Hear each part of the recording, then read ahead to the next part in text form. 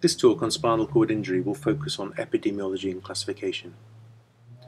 Every 8 hours in the UK, someone is told they will never walk again because of spinal cord paralysis. There are 12 specialist spinal cord injury centres covering the UK and Southern Ireland.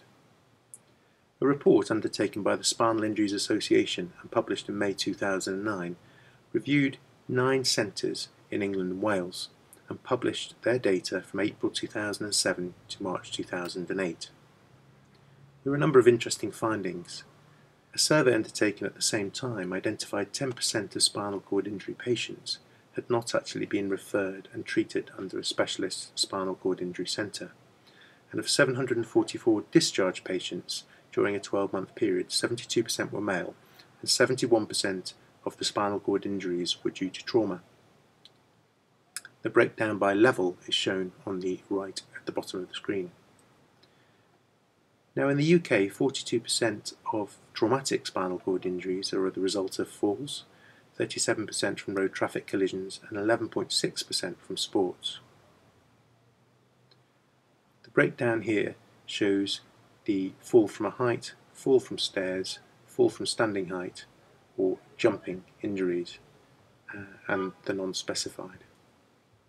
The breakdown from road traffic collisions shows the 4 or more wheeled vehicles, motorcycles, cyclists, and then the smaller number of pedestrians, and then the unspecified road traffic collisions.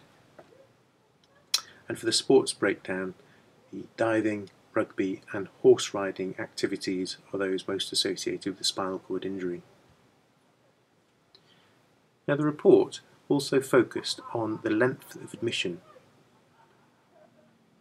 If you look at this side, new injuries from the C5 to C8 level accounted for 26% of all their admissions.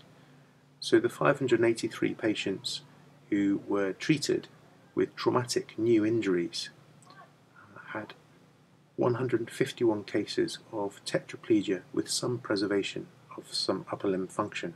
And this is of relevance when we think about reconstructive strategies and impact on hand services. This is a slide from a paralysed website, and it demonstrates that the 4 different subtypes of spinal cord paralysis are shown with complete paraplegia, 26%, incomplete paraplegia, showing 21%, a complete tetraplegic injury at 21%, and incomplete tetraplegia at 32%. As you can see, an incomplete tetraplegia means there is some preservation of some function in the spinal cord distal to the level of the injury under the terms of this definition. Now the Frankel classification was used in 1969 in this publication. Frankel was working at the Stoke Mandeville Spinal Injuries Rehabilitation Centre, and he came up with a classification system about the grade or severity of spinal cord injury that could be monitored over time. So a complete injury had no sensory or motor function below the level of the injury. Sensory function below was a B, non-functional motor function a C, useful motor function a D, and a recovery to normal was an E.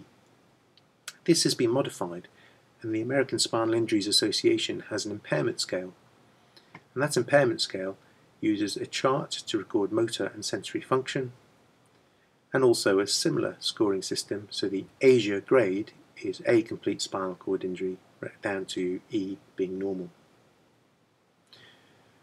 In terms of terminology, when we look at cervical spinal cord injury, an injury above C5 is clearly a tetraplegia or a quadriplegia, as all 4 limbs are involved. An injury below T1 is known as a paraplegia, which can be complete or incomplete. But an injury below C5 but above T1 is sometimes termed partial tetraplegia or incomplete tetraplegia, but these can be confusing because of the Frankel and Asia grading systems, where there may be some preservation of function in the legs. So a paper written in 2013 looked at the nomenclature and suggested that brachial diparesis might be a better designation for the motor deficit in patients with lower cervical cord injury. So paraplegia meaning no function in the legs, with brachial diparesis, meaning weakness in the arms. The network of nerves coming out from the cervical spine form the brachial plexus, and above them the cervical plexus. If C5 nerve root is functioning, patients will have preservation of shoulder function and some function within the biceps. When C6 is also functioning, they'll have some preservation of shoulder and elbow flexion and may have some weak wrist extension. And with C7 functioning, there'll be good preservation of shoulder function, elbow flexion, elbow extension, wrist extension, some wrist flexion, and some weak finger extension. And with C8 functioning, there will be good preservation of upper limb function, but finger flexion will be weak and hand intrinsics will be weak. Now, prior to 1978, surgeons found it very difficult to compare patients who had tetraplegic cervical spine injury when they were planning reconstruction. And that's because the levels that we know in terms of nerve root injuries, C5, C6, C7, don't always correlate with the best functioning muscle, because there's a zone of injury within the spinal cord and different axonal pathways and different degrees of anterior horn cell damage, and also differential in motor innervation of key muscles, means that some patients with one level spinal injury may actually have better or worse function than was predicted. So in terms of planning surgery and looking at outcomes for audit and research, a group of surgeons got together in Edinburgh in 1978 and came up with the International Classification for Surgery of the Hand in Tetraplegia. It dictates that the lowest functional muscle recorded has to have at least MRC grade 4. It omitted triceps, which is an important functioning muscle to allow positioning of the hand in space for function. It also made comment on sensation, saying less than 10mm 2-point discrimination was known as ocular cutaneous sensation, and sensation more than 10mm 2-point discrimination is just ocular sensation. There was a modification in Guyens in France in 1984. This recognised that there were some exceptions and also the role of triceps.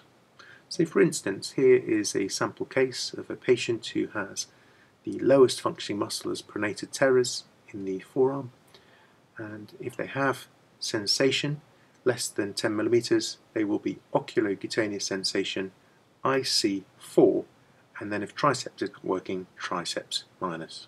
And that's how the classification is used. Here are some references for further reading.